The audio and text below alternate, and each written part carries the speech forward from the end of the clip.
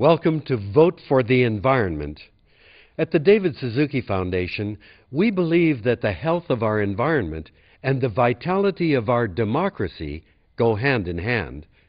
Yet because we tend to be pretty cynical about politics these days, we sometimes forget this, just as we sometimes forget what real democracy demands of us all, as well as our elected representatives. When the idea was first suggested by early Enlightenment thinkers, the entire notion of democracy seemed crazy.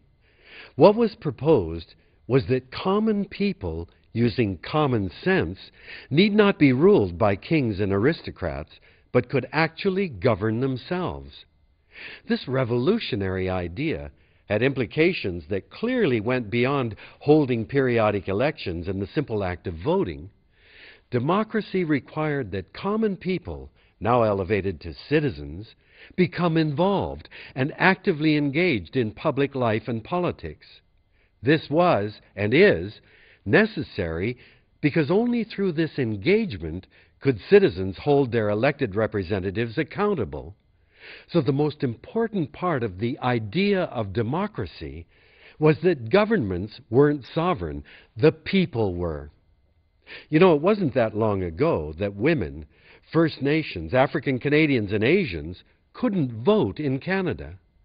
My parents were born and raised in Canada, but couldn't vote until after World War II, so I know how precious it is to be able to vote. These days, a lot of people, but especially the young, aren't voting, but decisions made now will reverberate through the entire lives of today's young people. On October 14th of this year, Canadians will go to the polls, and who we choose can have historic consequences for our country and for the environment for generations to come.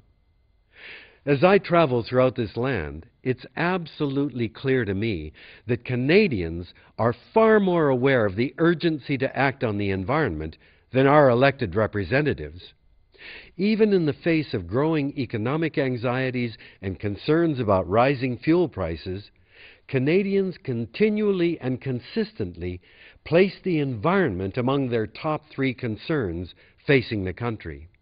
My greatest fear in this election is not that one candidate or one party will win over the other.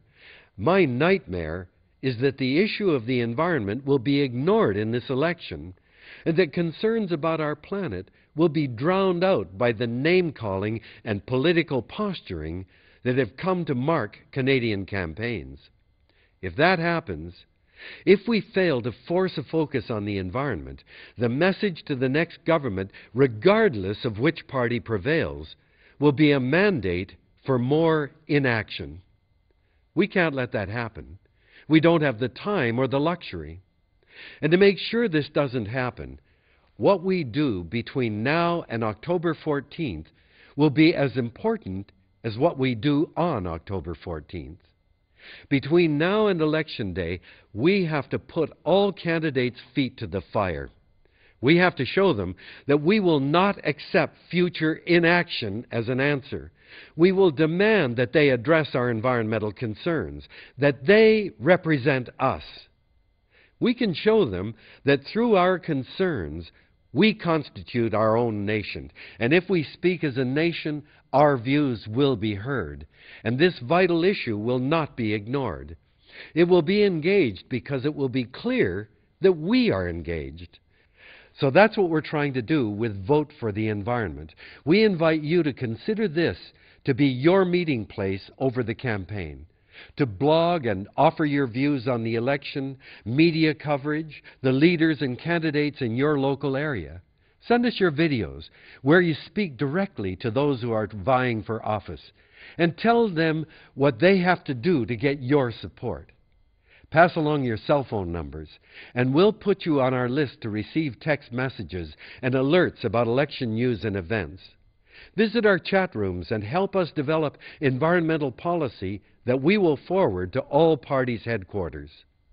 If we get enough of you engaging in this activity, the candidates will notice. And if they notice, trust me, they will respond. And then it's up to you to decide how to vote. We won't tell you. That's not our place. We just ask you to vote for the environment. Thank you for your time.